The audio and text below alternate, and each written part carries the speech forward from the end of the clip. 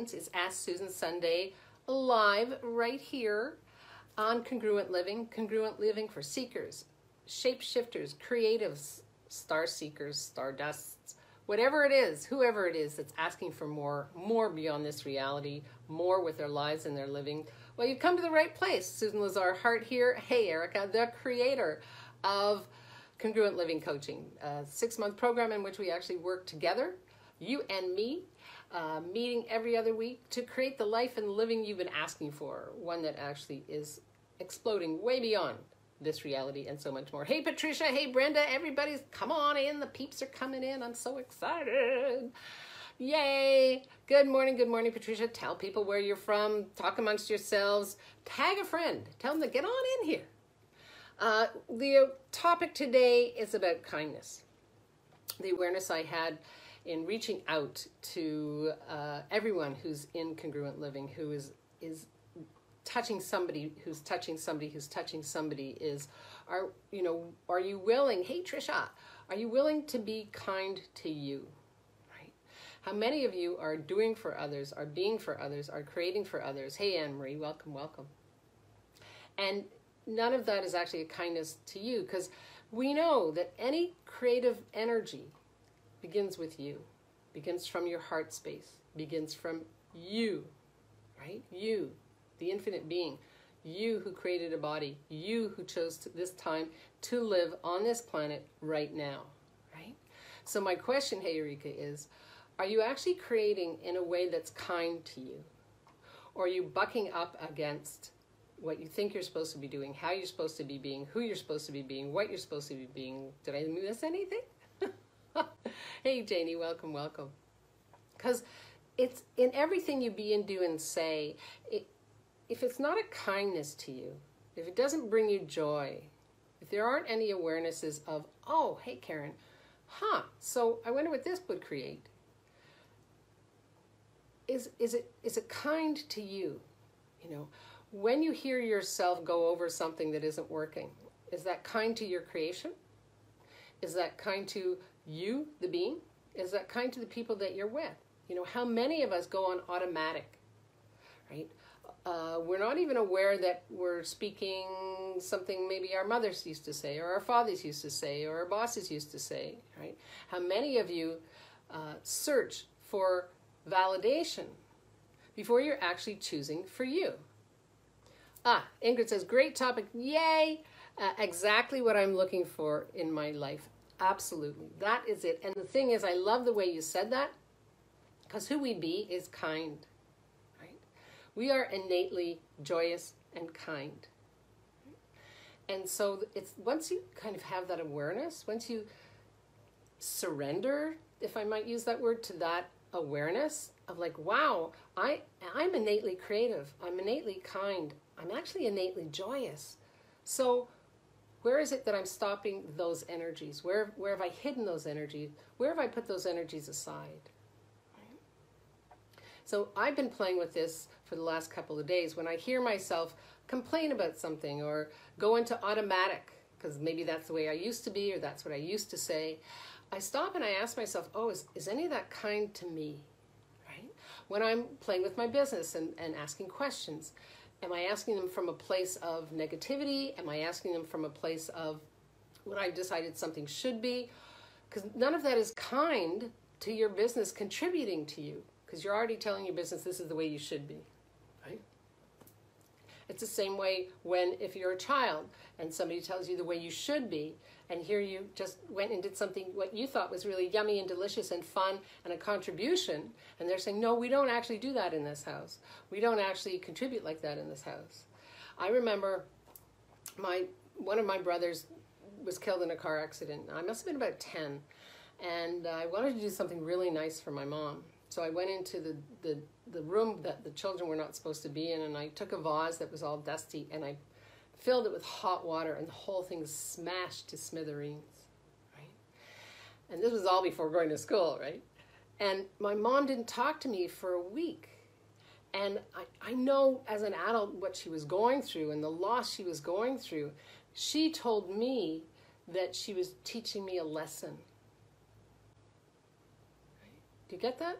So as a child, what do you take home to you, to your heart, when you think you're doing something really wonderful for somebody and it actually doesn't work out the way you thought it might work out, and then you're punished for the thought, the emotion, the action. Right? You see how you might be confused about what kindness is? Right? In her mind, she was being kind in teaching me a lesson, in punishing me. For me, I was just like, oh, this doesn't make sense. Like, none of that ever made sense to me. Right? Thankfully, that's who I be. But take this moment, have a re-listen and ask yourself, is there anywhere in your childhood that you were actually entrained and taught not to be kind? Not to be kind to you, not to be kind to somebody else. That if you're kind, people take advantage of you. If you're kind, you're showing weakness. Right? Think about that and just check in with yourself as you go through your day and ask yourself, what is being kind to me? What does that look like? What does that take? Hey, Patricia, thanks so much. I see your question. When I choose for me, I feel sorry. This glasses time. Okay, here we go. When I choose for me, I feel bad for the other person. Oh, okay. Again, so great. Let's just finish the sentence and we'll go back to that. It's as if I'm choosing for me and against them. What can I do to not feel like that? Okay, cool. So that's a who does that belong to, and at what age was I taught that? Right? So take some, I'm a really big believer in writing things down, any thoughts, just write them down. Right? Take some time with yourself today, Patricia, and everybody else who has that as well. The thing is, nobody can make you feel anything. Okay? Truth, no one can make you feel anything. When I choose for me, I feel bad for other people. How much are you picking up in other people's universes? How much are you picking up from them? I just picked up a hair. How much are you picking up from other people's universes, what they want you to do for them? So, truth. Hey, Sandy, are you feeling bad, Patricia? Or are you aware of other people's designs on you, of other people's expectations of you, of other people's demands of you? And how much judgment do they have in their universe of you actually choosing for you first? So let me know. This is ringing for anybody. Are we in the right lane here? Let me see some hearts or thumbs up or just a comment like, hell yeah, that happened. Yeah, that was me. That's the way I was brought up. Right? Because if you're brought up with a hook, right? So every time, when people are fishing, they put a hook in the water and the fish bites and you pull the fish up. And then some people send the fish back and other people just kill the fish and eat it. So how much, as a child, did you bite the hook when somebody said, this is what being kind is, and you actually killed that kindness in you? Which is a lie, because it's always there, right? It's always there. So it's not what can I do to not feel like that, because then you're living in polarity. You see, if you're I'm getting lots of thumbs up. Then you're living in polarity. If you say, I feel like this, what do I do not to feel like that? Let it go, right? Because we're taught to work on the not stuff. I do not want to feel like this. I do not want to think like this. I do not want to be like this. I do not want to weigh this much. I do not want to have this little money. I do not. And when we do that, we're working with the past, and that's not kind to us or our business. We're telling everything, wait, whoa, hold on, wait, let me get through the do nots. See, is that your reality?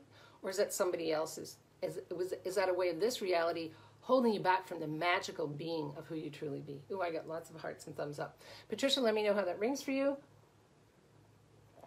It's really, pardon me, it's really about taking a focused look on whatever that is and asking, so does any of this bring me joy? No. Okay, well, who you are is truly joyous. Who you are is truly creative. Okay, cool. Who am I buying this for? Where did I buy this? At what age did I buy this? And how's it serving me now? If something doesn't serve you, let it go. Right? Let it go. And ask, so I wonder how I can be with this information. Like yesterday when I was, I found myself being tired and grouchy towards in the evening, and one of my kids just said, are you tired, Mom? And I'm like, yeah, actually I am. And this is what's going on for me. This is what I thought I would get done today, and I didn't. And it's kind of weighing on me, and thanks for asking, and let's just let it go and enjoy each other, enjoy our company. You get the difference, right? It's not real. None of it's real. Who you are, who you be, is the joyous, creative, juicy, infinite seeker. That's who you be, coming from your heart, right? Yeah. Nothing else is really relative. And it's not your relative either. Let's see. Aradna, hi. Patricia, yes, that the expectations of me. Aradna says, wow. Patricia says, when they say it's okay, I'm aware of their energy, which is not congruent to their words. You got it, baby. So let's just take a moment. Let's like have a gratitude, appreciation moment, Patricia, for you with that awareness. Yeah. Exactly. That's how we use congruency. It's, what they're saying is not congruent. How they're acting is not congruent. And it's not about, yes, you have that awareness. It's not actually congruent with what you're asking to create in the world. Bye-bye. 2 words. Bye-bye. Or 1 word, depending how you spell. Bye-bye. Thanks. You know, it's that easy. Right? It actually is that easy. It's like, oh, that's the awareness. Okay, this actually doesn't work for me. One of the things I'll ask myself is, you know, does this person or does this, whatever this is it a contribution to my life and living? And do they actually have any caring or kindness to my life, for my life and living? If you're surrounded with people who aren't a contribution, find other people. Right? That's the congruency. Arana says, let it go. Ingrid, I've learned somehow that being kind would end up in me being used. Okay, that's a point of view. Who did you buy that from? Right? I'm gonna put my glasses on again. Here we go. So I put up barriers. Now I'm choosing for me. Yes, no matter what it looks like, no matter what it takes. Not always easy. Absolutely. Ingrid, thank you for that. Right? Here's you know, take it for what it's worth, right? I know if something isn't easy, then I'm right at the cusp of shifting and changing everything that's not working for me. And my team, my energetic team has been like, yeah, come on, you can do this. Right? And all of a sudden things line up in a totally different way. And it's about appreciating how they are lining up. When you appreciate, oh, how are these lining? Oh, this is kind of cool. This is what I've been asking for. Or these are the people I've been asking for. Or these are the energies I've been asking for. Cool. Yay. Oh, I got lots of hearts on that one. Right? So it's, again,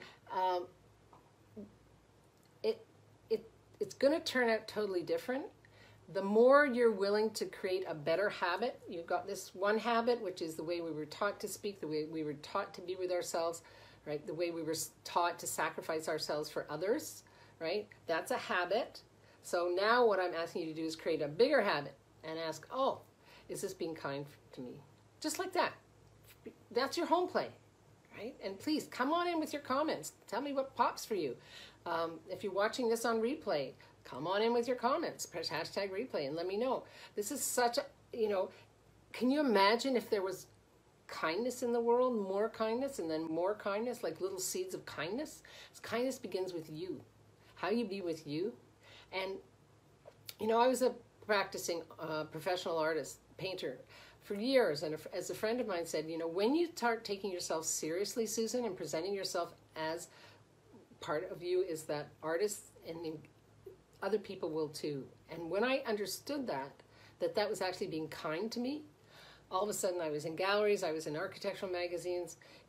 When you hold back you, any part of you, you're not being kind to the universe, right? The world needs more of you, not less of you. Yeah, cool. Patricia, I got a heart. Brenda, it's easy to confuse being nice and being kind. Only if you have a judgment on one, right? Only if you have a judgment. You see, nothing is confused with anything if there's no judgment. It's just what is. Yesterday I took Ricky, he's going to get a cell phone. He's never had a cell phone. And we're waiting in line at the Rogers store to go in. We have our cell phone that we bought. And I'm told you can't, both of you go in. You can only go in one at a time. You have to clean your hands and put your mask on. Yeah, not a problem, not a problem. You can only have 3 people in the store. So by the time it came to be our turn, there was one other person in the store. And so I went up to the desk and I said, you know, my husband's outside. If he comes in, then there will be 3 people in the store. And it would be really great if he had part of this experience of hearing how we're creating his plan and what to do and getting a SIM card. And the man behind the desk was so aggressive. He said, no, you cannot. If he comes in and somebody else comes in, we have to kick one of you out. And I'm not going to touch this, and I'm not putting in your SIM card, and I'm not doing this, and I'm not doing that. In such an aggressive manner, I took my identity card and I said to him, it's so much easier to be kind. And all of a sudden, the other people, service people and the other person in the store turn around and they're just staring at me. And I'm just saying in a very gentle voice, it's so much easier to be kind. And I must have said it with every step I took towards the exit door. It's so much easier to be kind. It's so much easier to be kind. Right? That was a kindness to me. I wasn't being nice to me. That was a kindness that I needed to hear from me, that there are people in the world that are kind. I don't have to judge this man. I totally get that he's under stress. That has nothing to do with me and my world. There's a kindness that we can be, and I was showing him in my way. Thank you so much. I actually am not choosing to work with you. I'm not choosing this store, and it's not a kindness to me. So we walked about 5 blocks down to another Rogers store, and we waited about an hour and a half for our turn, and the people said to us, oh, there's 2 of you. You know what? We'll take both of you in. You're the last people in, and we'll take good care of you. And they did, right? So following the energy, being kind to me, being kind to Ricky. What is kindness for us, right? Because kindness generates. So in knowing where to go and who to be and how to be with yourself, hey Mary, your life and your living, there's no confusion between nice and kind, right? Kindness is. Nice is an adjective. Kindness is. So let me know if this has assisted you with your question there. I hope it did, and let me see some hearts and likes, and it's a matter of being present. And the more present that you are, the more present you will be with everything that you're creating. Janie, I feel like I was raised to think that being kind to myself, was selfish, not thinking of others, only myself. Again, kindness begins with you, right? You know, even when you're on an airplane, remember the days when we were on an airplane, and they said, when you put the mask on you first before you put it on your child or somebody else, right? Because if you're not whole unto yourself, wholeness, right? If you're not the beingness of whole to you, can you actually be kind to anybody else, right? So when we were told you're being selfish, what they're saying is, I want you to care about me more than you care about you. How did that work out? Look at the world we're in right now. Some of it's yummy and some of it not so yummy. So what is being kind to you all about? Going beyond this reality or buying this reality as true and real? Okay, Ingrid. Yes, changing habits into better, more contributing habits. Yeah, and more congruent habits. Congruency has to do with everything you be and say, nothing ruffles anything else, right? That's what congruent living is all about. Somebody asked me the other day, well, what is congruent living, Susan?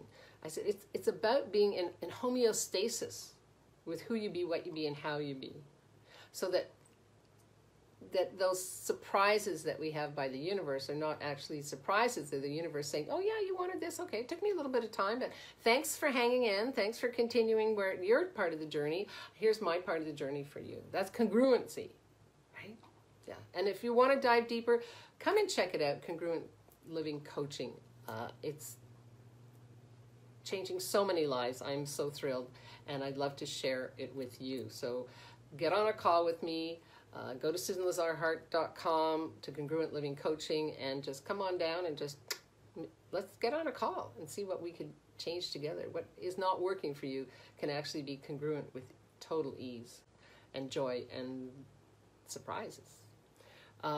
Cool. Mary, I said hi. Maureen, hi. Everybody's coming in. Have a re-listen to this one, ladies. It's really, really, the questions have been awesome. I'm so grateful for you. The comments have been awesome. That's what congruent living is all about. It's about living in congruency. Ask Susan Sunday is our place to have this kind of a conversation live. And I'm so grateful for all of you showing up. And if if there's something that you want me to touch on, just put it here in the comments and say, like, the kindness came from a comment somebody asked me last Sunday. They said, Susan, can you talk about kindness? Right? And I was like, wow, it's such a vast topic. Where do you begin? Well, you begin with you. How does it get any better?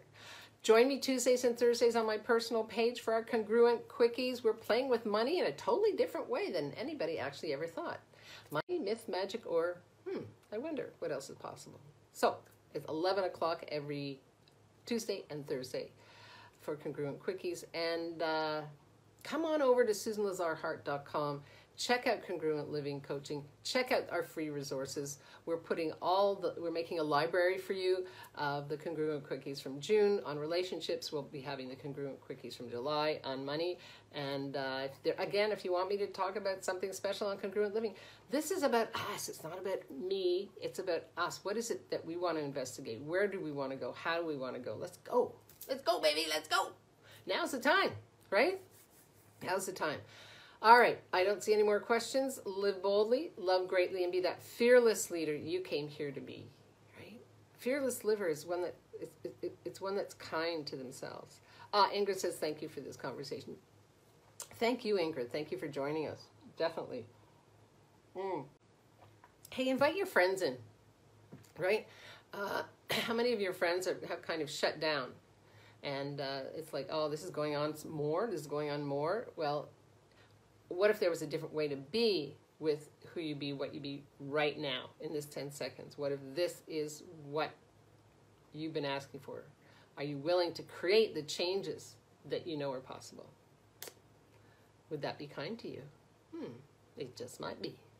I adore you, and I will see you Tuesdays, Thursdays on Congruent Living, and right back here for next Sunday's Ask Susan Sunday Live. Mwah! Have an amazing one. Bye-bye.